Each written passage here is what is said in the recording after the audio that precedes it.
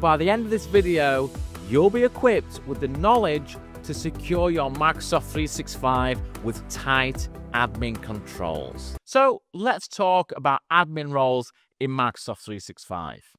Admin roles enable us to do some kind of admin task within our environment. We can add an admin role to any standard user in Microsoft 365. Let's pretend for a moment that Steve works in this large office building and he's got a security pass that allows him into the different areas of the building. Now, if Steve has the global admin role, it means that his security pass would allow him access to any area in that building. But what happens if Steve loses his security pass and someone who shouldn't have his pass now has it? It means that that person now has access to all areas of the building day or night. So let's now consider another way we can do this.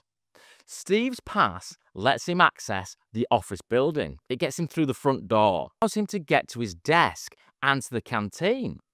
But one day, Steve needs to go to the executive suite for a meeting. So he emails his boss and he asks him permission to get into the executive suite just for 2 hours. His boss reviews the email and he approves it. Steve is now allowed into the executive suite for 2 hours. After that 2 hours, his pass will no longer work. It won't let him back into the office suite.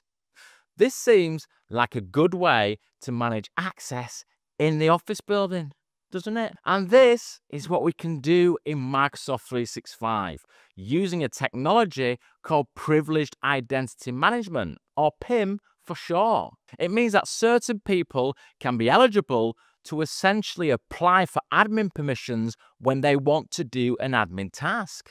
They can list the justification as to why they need these permissions, and then it can get approved by multiple people within the business. Unfortunately, PIM isn't available in Microsoft 365 Business Premium. So if you want to benefit from PIM, you will need to buy a license called the Entra ID P2 Suite, which is an additional £6 per user per month. This license has a whole load of additional security features, not just PIM.